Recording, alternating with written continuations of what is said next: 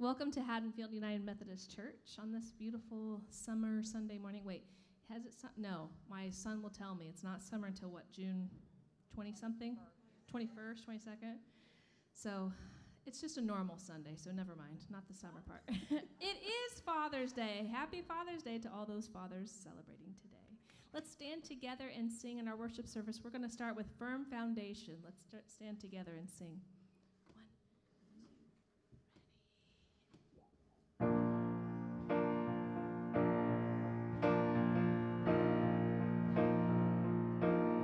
Christ is my firm foundation,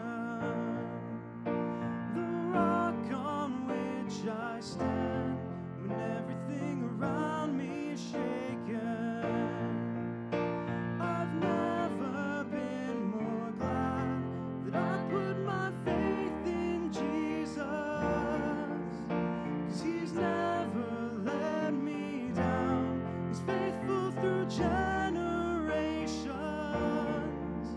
So why would he fail now? He won't. He won't. Sing with us. I've still got joy in chaos. I've got peace that makes no sense. I won't be going under. I'm not held by my own strength. 'Cause I built my life on Jesus. He's never let me down. He's faithful in every season. So why would he fail now? He won't. He won't. He won't fail. He won't fail. Christ is my firm foundation, the rock on which I stand when everything around me is shaken. I've never been more glad that I put my faith in Jesus, 'cause he's never let me down.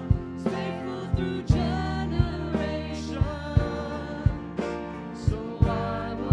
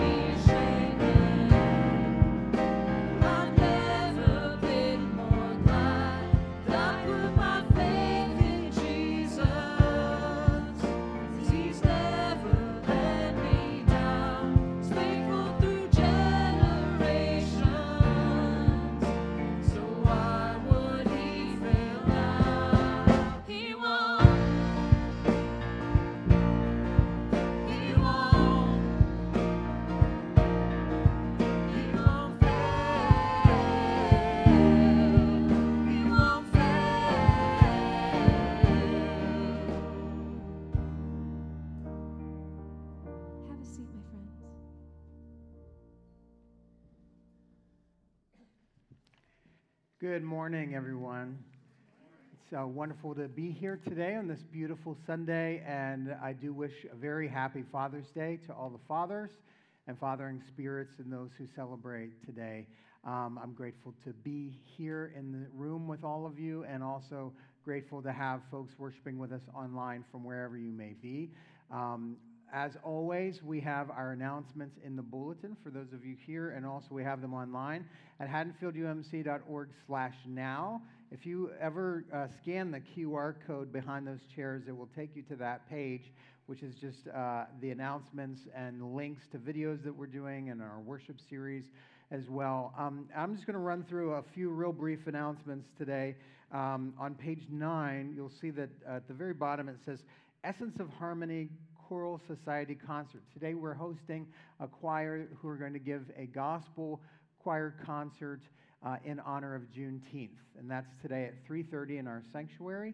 There's a $15 ticket cost at the door, but all are welcome, and there will be more than enough room. So I invite you, if after you've already gone out to lunch for Father's Day, if you have some time to come and celebrate and to listen to the witness of the Juneteenth story in gospel music. We are also continuing to look for VBS volunteers. We need about 20, and we especially need teachers.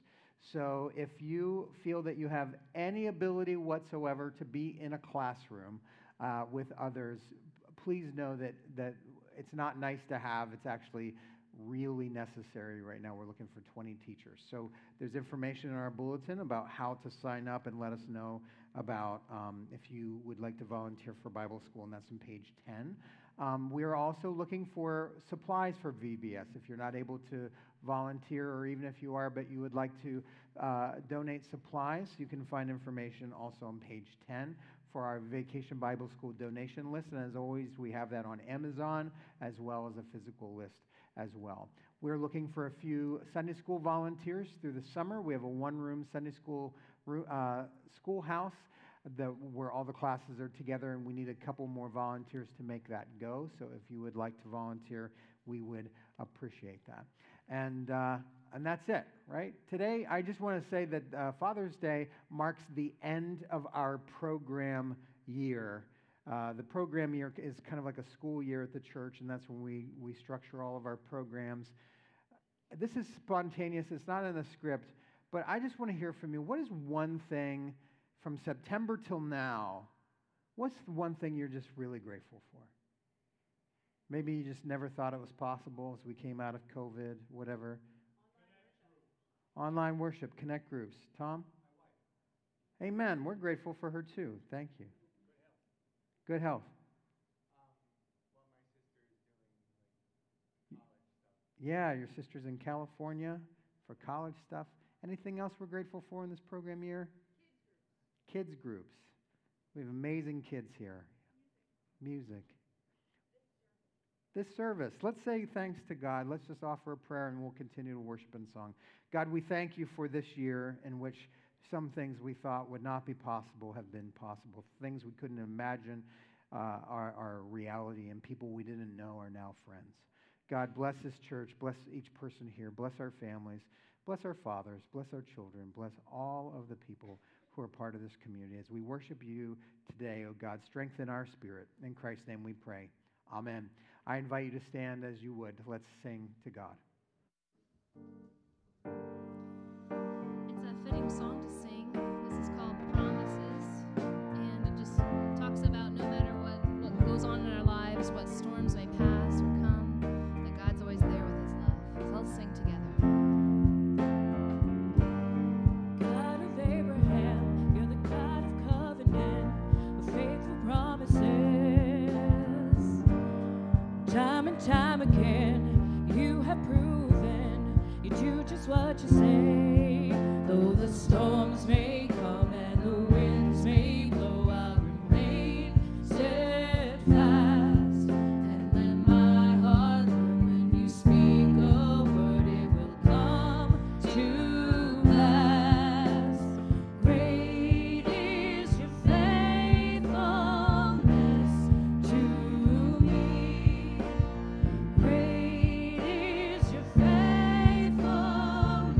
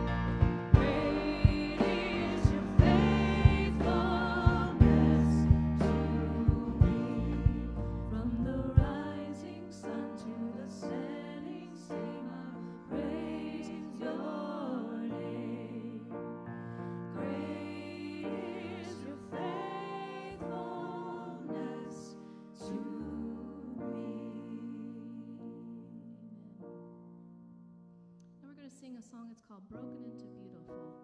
And Miss Pat's going to lead us on this. Lord, you're restoring the ancient ruins. You are rebuilding a holy nation for your great name. Sing with us. Lord, you will rescue the lost and fallen. You are redeeming what we have broken for your great name. Beauty for ashes, the joy to face tomorrow. Heavenly melodies, the silence turns to praise. We'll stand firm on the God of generations, all for the glory of the King. Lord, you're revealing what has been hidden. You're bringing healing and a new anointing for your great name. Beauty for ashes, the joy to face tomorrow. Heavenly melodies, the silence turns to praise. We'll stand firm on the God of generations, all for the glory of the King. There is goodness everywhere you go, turning broken into beautiful, and your mercy like a river flows. Let it flow.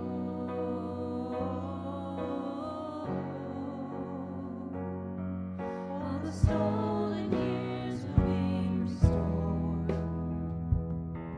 with the harvest we've been waiting for, and the house of God will overflow. Let it flow.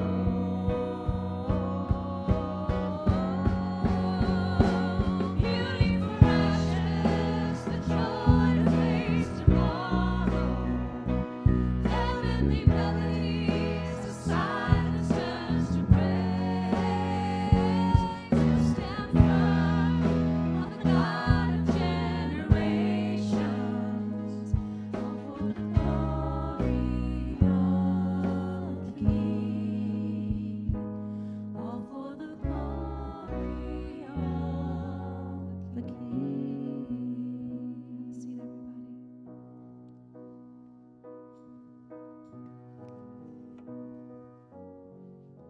Good morning, everyone. It is so good to be back from my vacation and good to see you and worship with you, our good God, who is faithful and who loves us always. This day, we give thanks to God for our fathers, our own fathers and father figures who are fathering spirit, who have poured out their love and who helped us who we are today. But also, we acknowledge this day could be very challenging and tough for many of us, if whether we lost our fathers and or we couldn't have any good chances to build good relationships with our fathers. So either way, we want to come to God, right? Lift up our broken relationships, or lift up our gratitude and thanksgiving, because God knows who we are and our hearts before we say a word. And so I invite you to take a deep breath this moment. Silence all the voices in your head, but come to God and seek God's presence among us. Take a deep breath, breathe in, And breathe out. Breathe in and breathe out.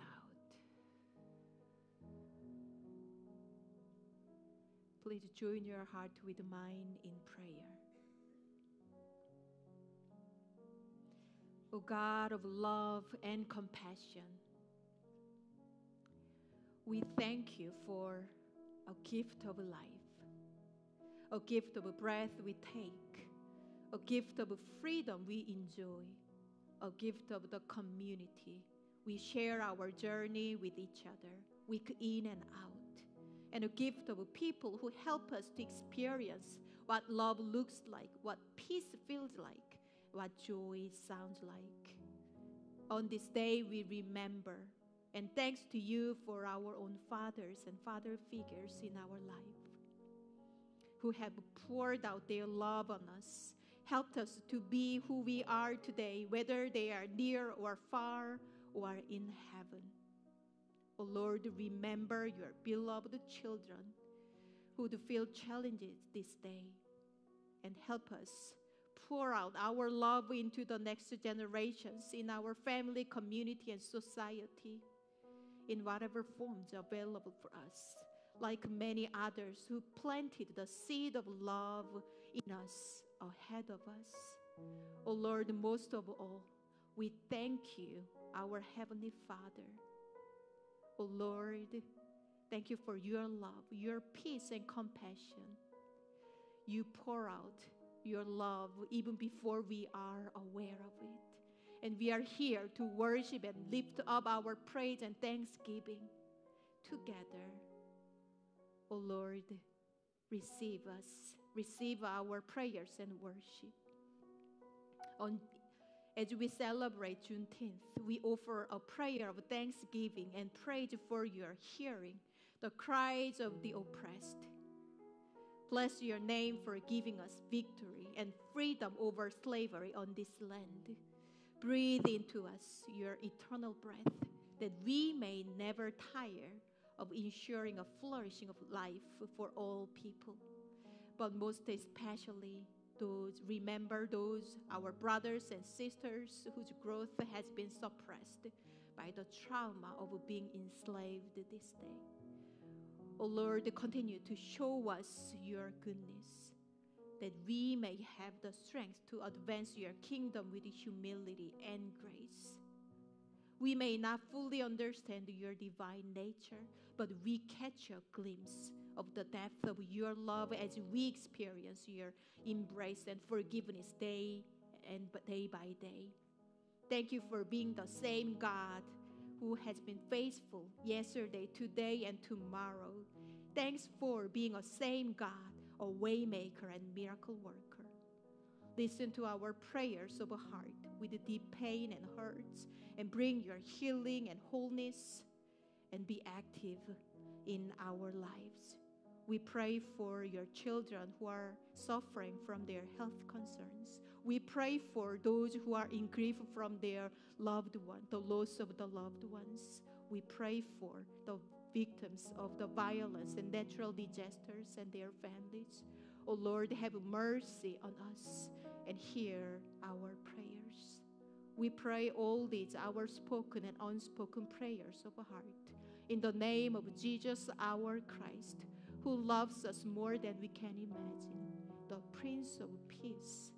And we continue to pray together with the word that Jesus taught us how to pray long ago. Our Father, who art in heaven, hallowed be thy name. Thy kingdom come, thy will be done on earth as it is in heaven.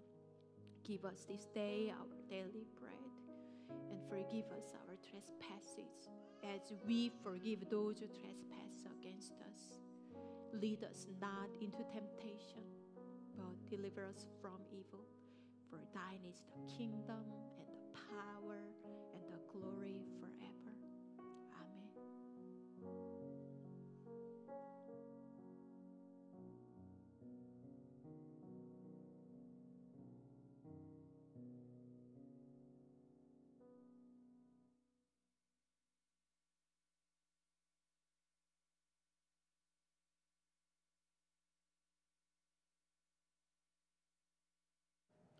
Good morning. The Word of God for us today is in Matthew 7, verses 1 through 12 and 24 through 27. Do not judge, so you may not be judged. For the judgment you make you will be judged, and the measure you give will be the measure you get. Why do you see the speck in your neighbor's eye, but do not notice the log in your own eye? Or how can you say to your neighbor, let me take the speck out of your eye while the log is in your own eye? You hypocrite, first take the log out of your own eye, and then you will see clearly to take the speck out of your neighbor's eye. Do not give what is holy to dogs, and do not throw your pearls before swine, or they will trample them underfoot and turn and maul you. Ask, it will be given to you. Search, you will find it. Knock, and the door will be opened.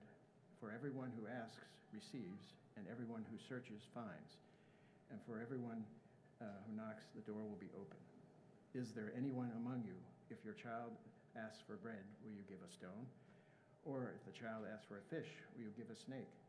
If then you, who are evil, know how to give good gifts to your children, how much more will your Father in heaven give good things to those who ask him?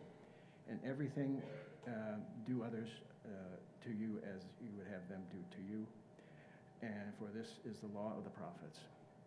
Everyone who then hears these words of mine acts on them will be like a wise man who built his house on rock. The rain fell, the floods came, and the winds blew and beat on that house. But it did not fall because it was founded on rock. Everyone who hears these words of mine and does not act on them will be like a foolish man who built his house on sand. The rain fell, the floods came, and the winds blew and beat against that house. And it fell, and a great fall it was. This is the word of God for the people of God. Lord, make me an instrument of your peace. Where there is hatred, let me sow love. Where there is injury, pardon. Where there is doubt, faith. Where there is despair, hope. Where there is darkness, light. Where there is sadness, joy. This makes for a beautiful prayer. But have you read the comments lately? In a world of loud opinions, deep divides, and growing animosity, how can we ever be peacemakers in today's world? Come find out this June. The practices of peacemaking. Ask anything, listen well, disagree freely, and love regardless.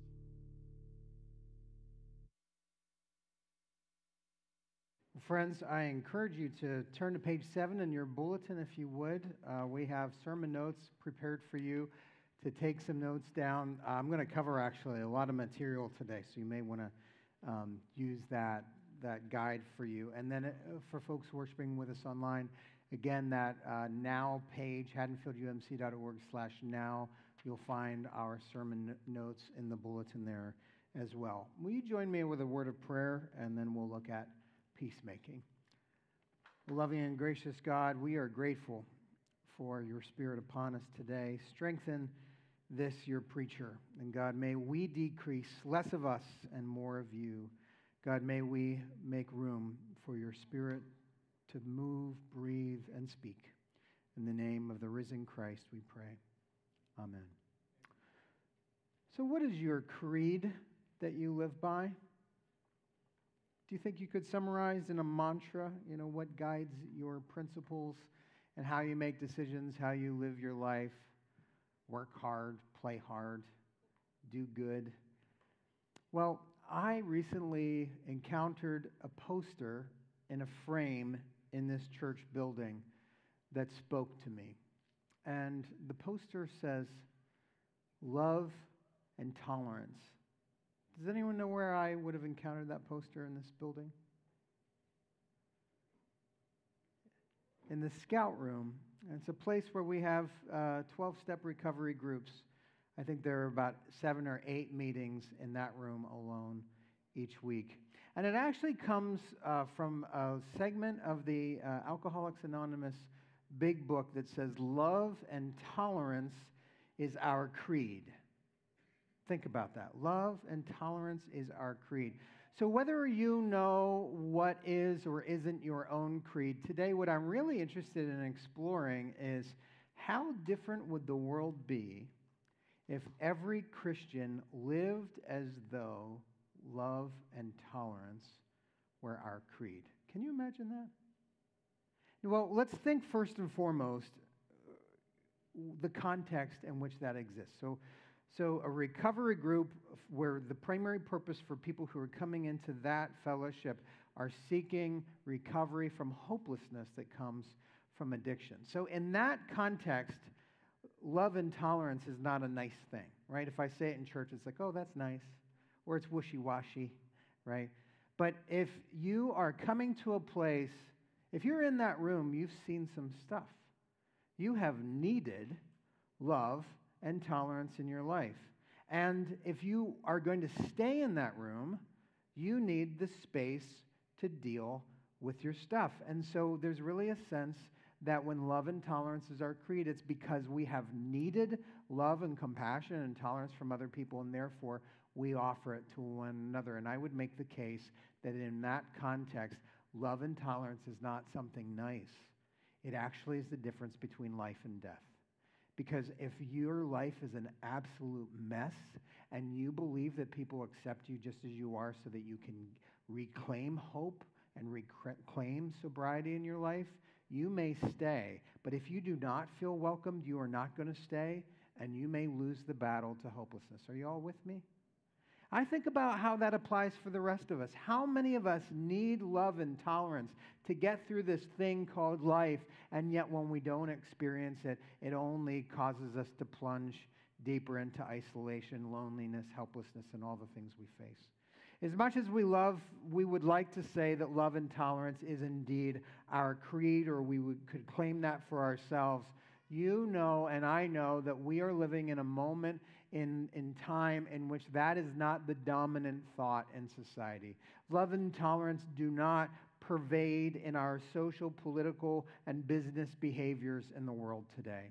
Instead, wherever we go, it seems that we are facing anger, hatred, contempt, frustration, mistrust, polarization, and intolerance at almost every factor of our life. We see it on the news, we see it online, we see it on TV, we see it at work, we experience it in our own families, and yes, it exists in the Christian church. And that's why over the last 3 weeks, we have been preaching on the practices of peacemaking. Because more than just something that's nice to do, Jesus actually said to his disciples, "Blessed are the peacemakers, for they will be called children of God." And so it begs the question, well, then how do you make peace? And so I've been introducing these 4 practices that were developed by National Community Church in Washington, D.C. It was actually devised by their youth ministry, their senior high group. And just a recap of those 4 practices.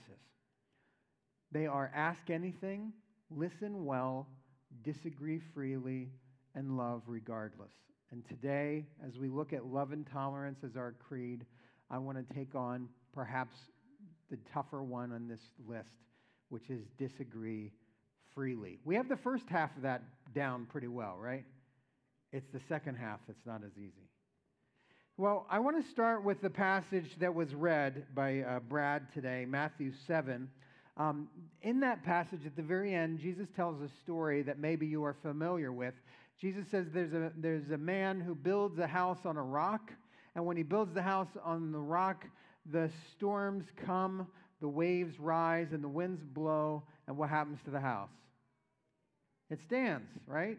It survives. And then Jesus says there's someone who built their house on sand. They did not build their house on a rock, and the winds come, and the storms rage, and the winds blow, and it does not survive, right? So what's that story about? I know I can tell you what I was taught as a kid in Sunday school.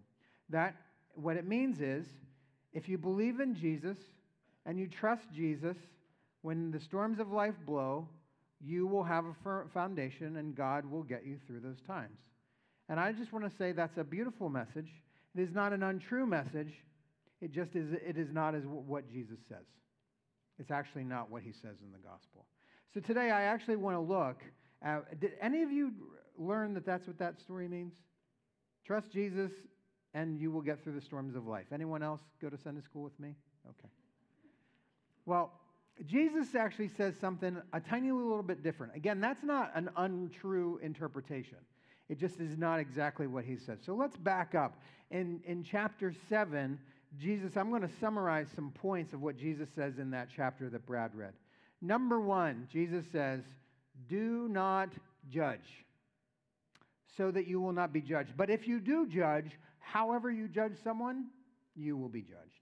Then the second thing he says is, don't be a hypocrite.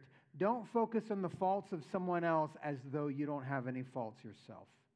Then he says, don't give your pearls to swine. Don't take holy things and mire them up in the muck of conflict and of debate. And then Jesus says, seek God's kingdom, seek, ask, and search, and whatever you seek from God, God will give you. And then Jesus introduces what we call the golden rule, which is do unto others as you would have them do unto you. And then Jesus says, after don't judge, don't be a hypocrite, don't throw your pearls to swine, seek what God wants, do unto others as you have them do unto you. Then Jesus says, everyone who hears these words of mine and acts on them will be like a man who built his house on a rock. So what's the story about? Is the story about believing, or is it about doing? It's about doing. It's about hearing and doing. Jesus constantly in the Gospel of Matthew says, you are my follower if you hear my commandments and practice them. You are my friends if you do what I say. So this passage is about simply, what is Jesus saying? That we will build our house on a firm foundation if we what? If we don't judge. If we're not a hypocrite. If we don't focus on the faults and the failures of other people. If we do not obsess over who is wrong. If we do unto others, right? I want to call out my oldest daughter, Annalise, who watched a late night interview of a musician with me recently. I think it was Jimmy Fallon.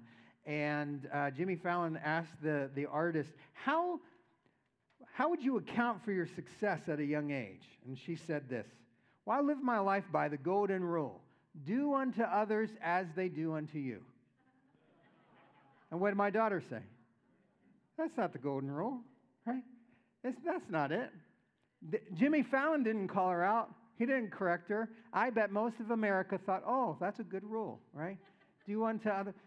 Jesus points to something that is unconditional and not conditional. Most of the Gospel of Matthew is Jesus teaching us how to live in God's reign. God's kingdom in which we all live in is bigger than human laws. It's bigger than human politics. It's bigger than human desires and material stuff.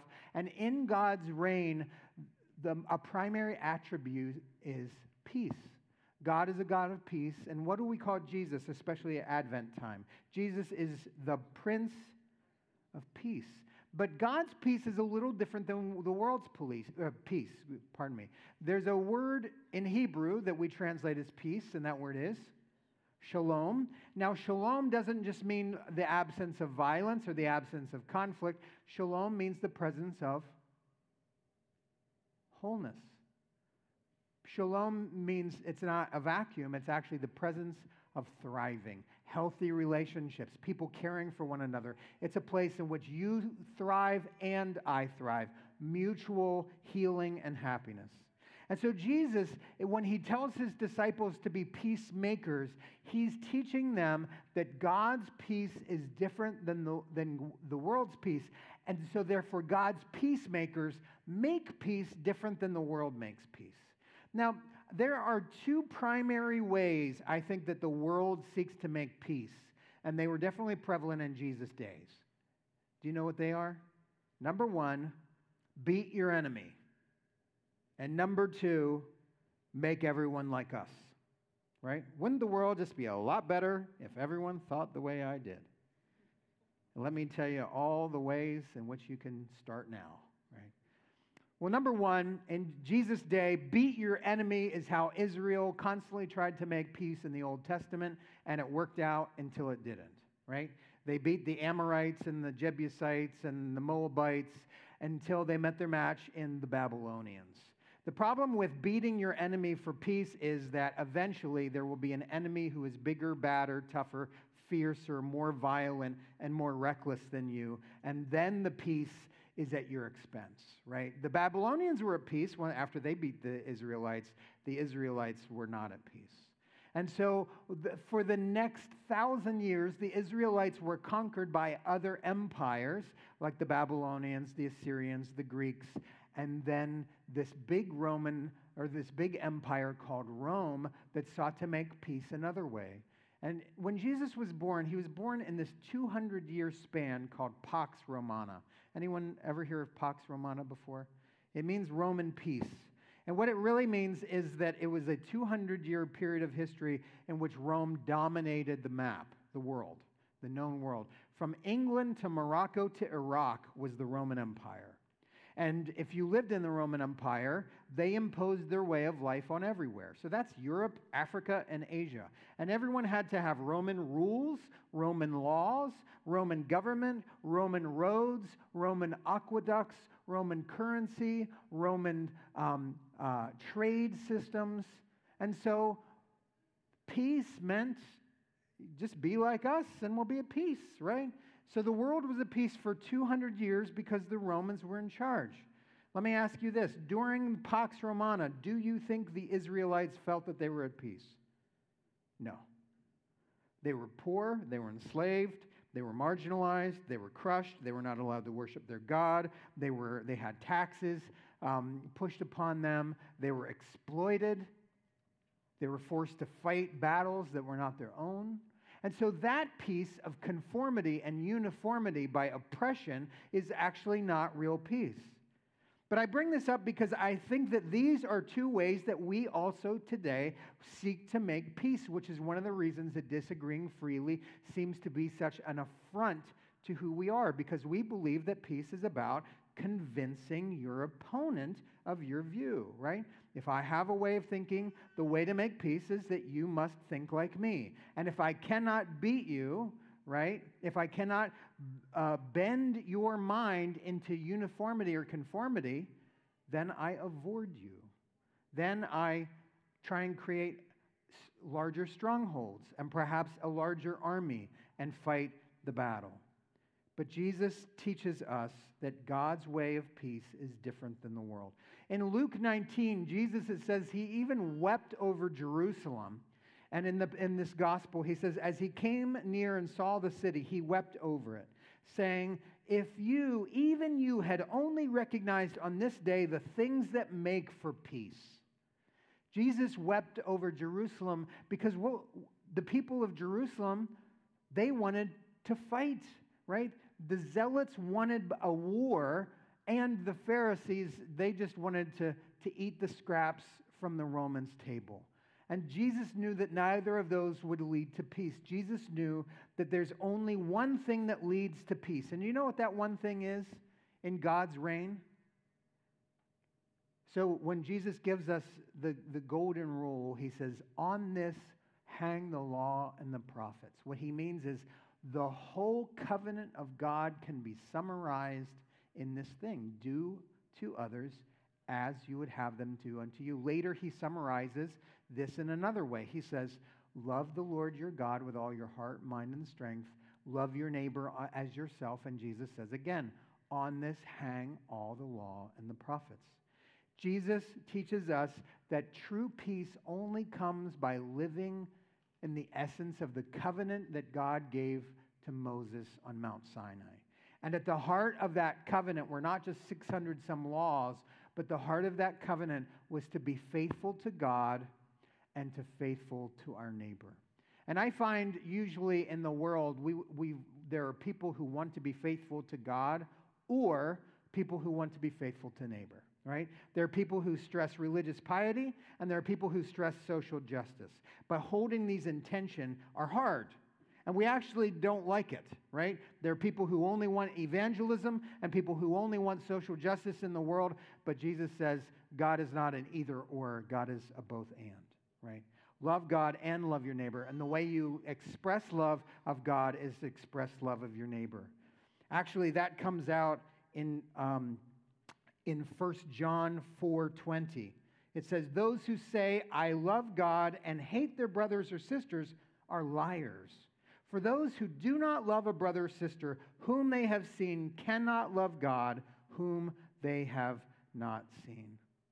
I find that usually when I preach about love in the church, I almost inevitably get a phone call, a coffee date, or an email that says, it's so nice that you preach about love. You know what word comes next? But. And there's a whole lot in the second half of that sentence. It's all the stuff, it's all the rule following I'm not preaching, right? It's all the punishment, it's all the condemnation.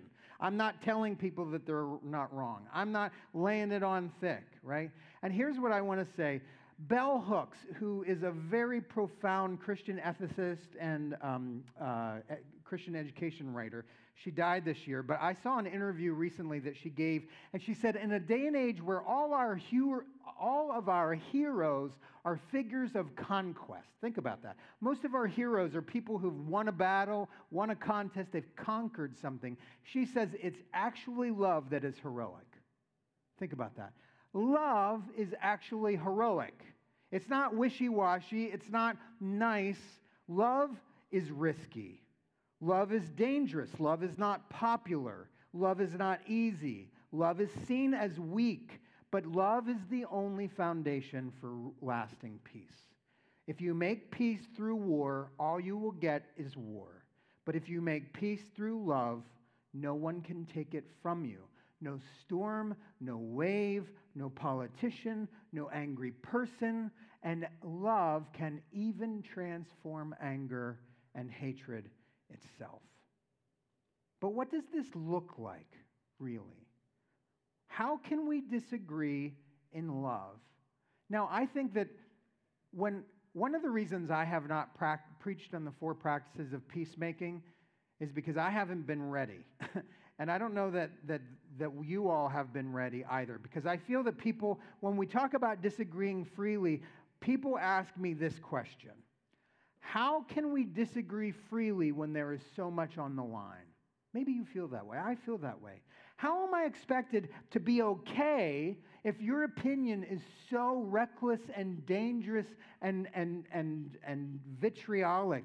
How are we to disagree freely when there are conflicts over how to keep our children safe?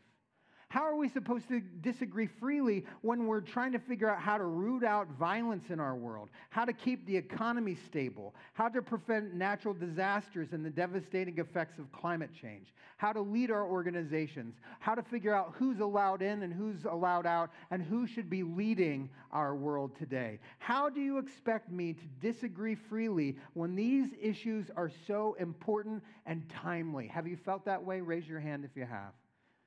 Well, I think the answer is simple. Refuse to allow positions to turn the other person into your enemy. That's it. Refuse to allow positions to turn other people into your enemy. Work for justice. Do what is right. Seek righteousness, but don't need to be right. Don't treat people with contempt. Don't be quick to label people because they disagree or support something or someone you don't. Don't be nasty and feel that you are justified in doing so. Don't let who other people are change who you are. Jesus said, "Blessed are you when people persecute you in my name." Love your neighbor and love your enemy. Now, I want to just offer a couple practical things before I get out of this message. A couple practical steps of what I think that we can do in our society to disagree freely. I recently came across the writings of John Gottman. Does anyone know who John Gottman is?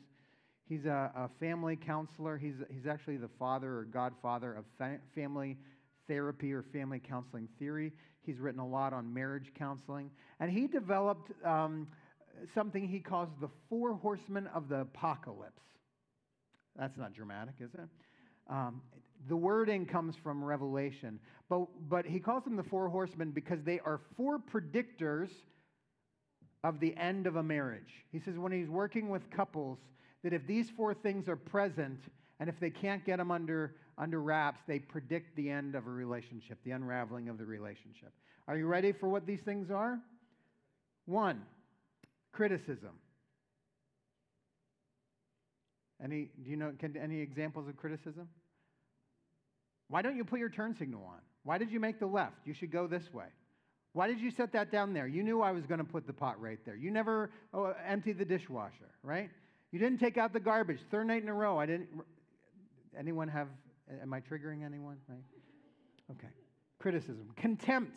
Contempt is when we assume the worst in someone's motivations. Well, I know you did that just because you're angry at me. I know you did that just to upset me, right? Contempt. The third thing, defensiveness. Defensiveness. I don't have to give you an example of defensiveness. And stonewalling. Stonewalling is when we basically erect a wall, we block people out. We don't open up to them, we don't engage them. And the reason I'm sharing this with you is not so I can help your marriage, but because I think these are happening in our society today, right? Has anyone seen criticism in society in the last week? Has anyone seen contempt in society in the last week? Anyone seen defensiveness in society in the last week? Anyone seen stonewalling happen? Unfriending, defriending, avoiding, escaping, marginalizing. Now, the good news is that in our society, just like in our marriages, John Gottman said there are antidotes to the horsemen. You can turn these around, but it takes intentional efforts. And here are 4 things that you can do. 1, a gentle startup, right? The gentle startup is to find a positive interaction with the person in which you focus on I statements and you express a positive need. Think about the dishwasher. I talked about the dishwasher last week, and it has nothing to do with my own home, by the way. Yeah. Okay. I statements with the dishwasher. I got home from work late today. I'm really tired. I could really appreciate some help with the dishwasher. Okay? I'm expressing a positive need. In contrast to, I'm exhausted. You don't lift a finger around this house to help anyone. It's about darn time you unload the dishwasher all by yourself. Right? Do you see the difference between those 2 things? Now look at how those might play out in society, right? If we're talking about gun violence, right?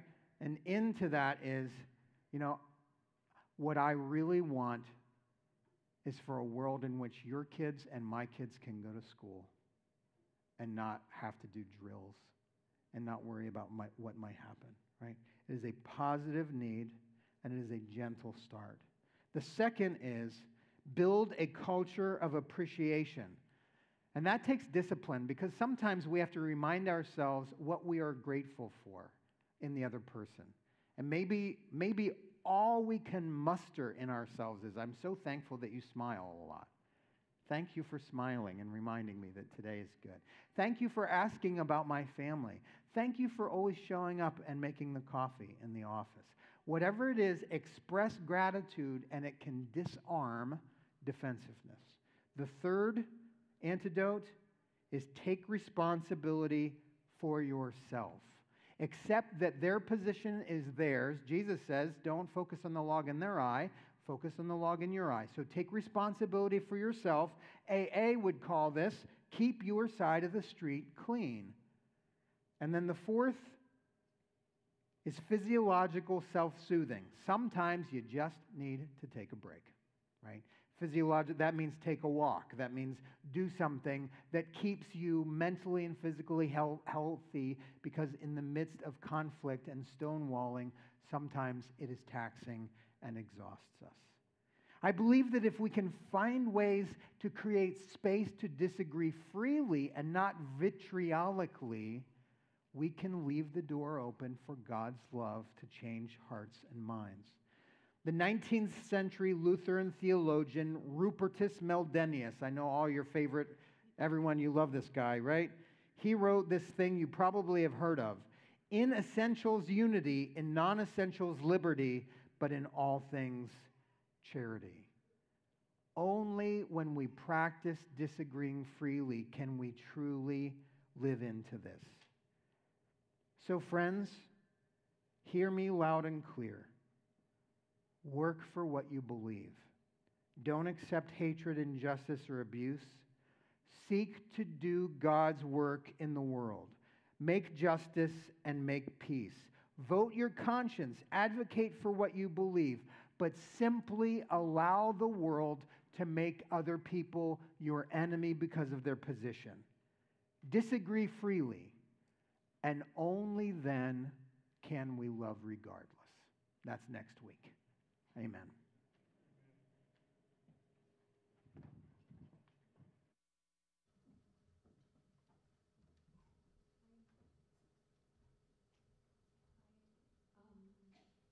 I am very grateful for this sermon series, The Practices of Peacemaking, to provide us the practical tips to act on what Jesus taught us and inviting us to make a peace in our daily lives. Yes, it is really hard to ask anything, create the space to ask anything, or listen well and disagree freely and love regardless. However, the good news is we are not alone. God is with us, giving us the wisdom and courage and encouragement for keep trying and keep doing to build the kingdom, God's kingdom here and now, and we have each other. And I firmly believe one of the ways for us to build our life on a rock, the firm foundation, is to be faithful in our everyday life from small things. And our weekly offering and tithe and donations are the opportunity for us to be a part of God's kingdom building work, as well as to make differences in and beyond our community. And so I am very grateful that we can do something together. And as love is not cheap and peace is not cheap, but we can do something together.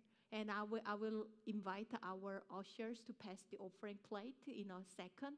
But there are many other ways for you to give.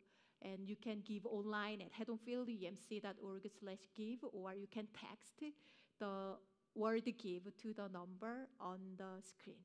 Yes, okay. And so let us continue to worship through our generous giving as an expression of our faith and as a way of worship.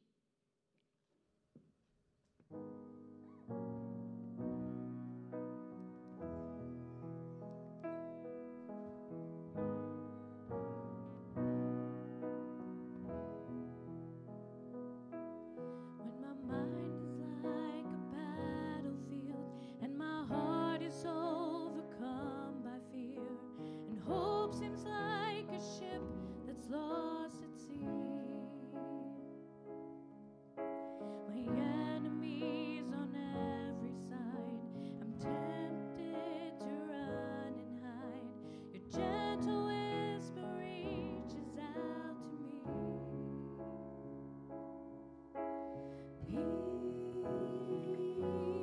Peace holds me when I'm broken, sweet peace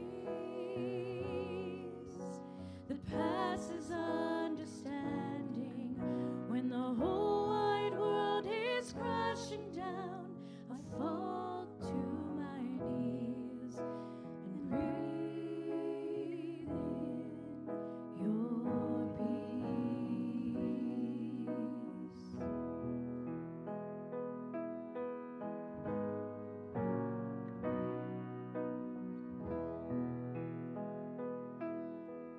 Fiery arrows whistling, the terror of the night sets in, but I can feel your angels all around. I am resting underneath the shelter of your mighty wings. Your promises are where my hope is found. Peace holds me when I'm broken, sweet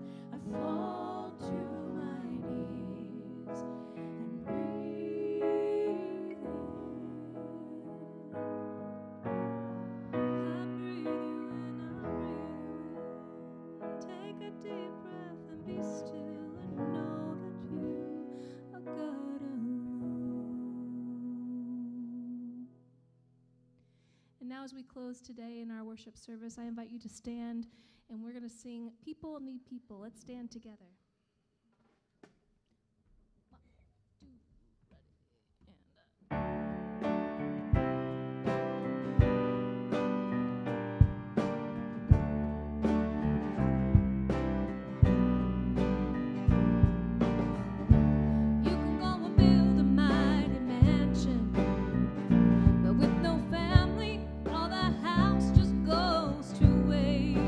Sing with me. You can fix a feast to feed an army, but with no friends, there's no need to celebrate. Back in the beginning, there were two in the garden. No, they were never made to be alone. God knows people need people need people need people.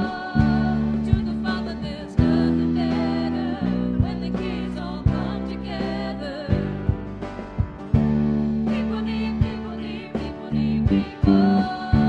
When there's nothing but love between us, we can finally start to see what God knows. People need people need people need people. People need people need people need people. 'Cause you know love is just like water. It's no secret we all need it to survive.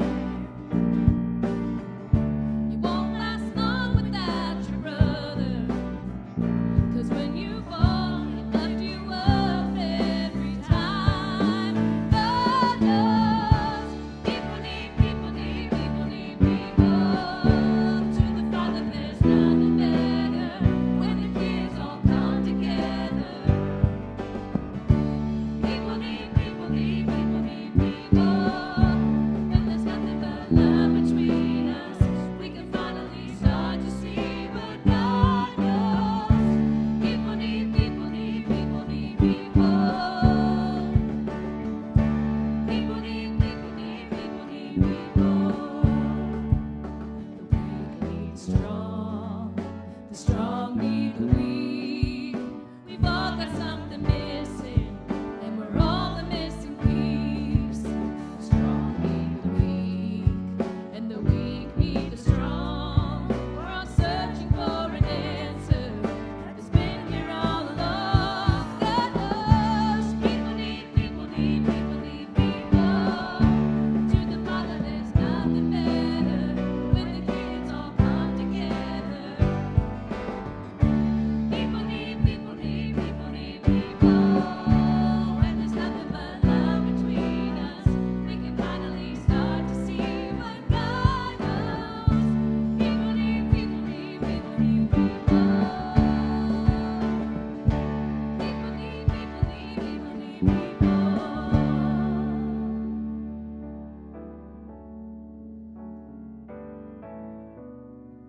Friends, Jesus says, "You are salt and light. Go, illumine, and heal the world. Be signs of God's reign in this world. May we seek to make God's peace." The good news is we don't do it alone. God gives us love, grace, and the Spirit to guide us forward. As we leave this place, happy Father's Day to all the fathers and father figures, and may we be the church in a hurting world. Amen.